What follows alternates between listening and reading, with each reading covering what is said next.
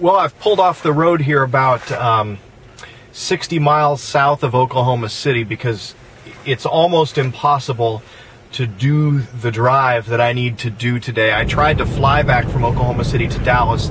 I couldn't get a seat on a flight.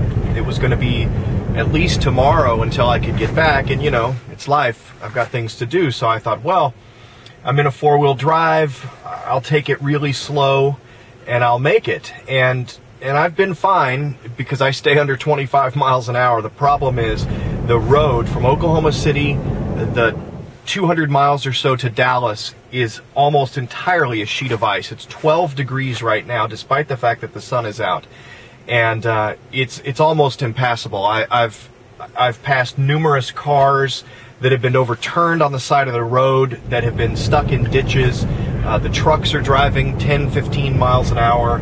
I'm driving 10, 15 miles an hour most of the time. Almost anyone who has passed me, I have seen a short time later in a ditch on the side of the road. It is brutal, probably the worst driving conditions I've ever seen.